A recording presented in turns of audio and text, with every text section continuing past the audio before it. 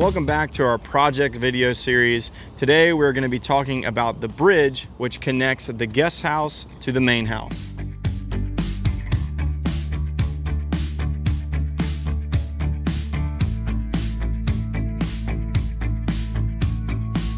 So the bridge segment is broken up into two separate cable runs.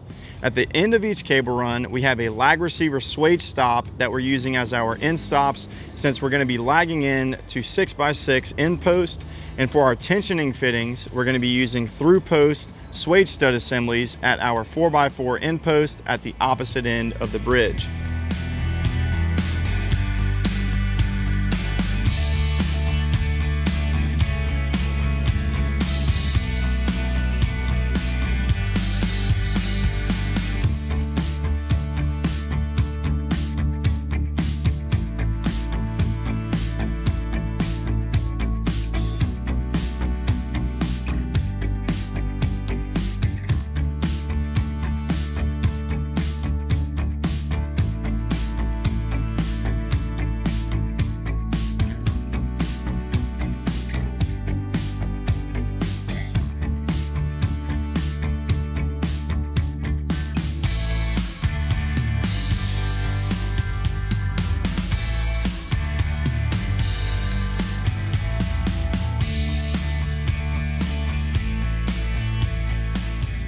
All right, so one of the unique things about the bridge segment of this project is that we had two transition posts. We ended up using transition wood post protectors at any point on the post where the cable was entering or exiting the post at an angle.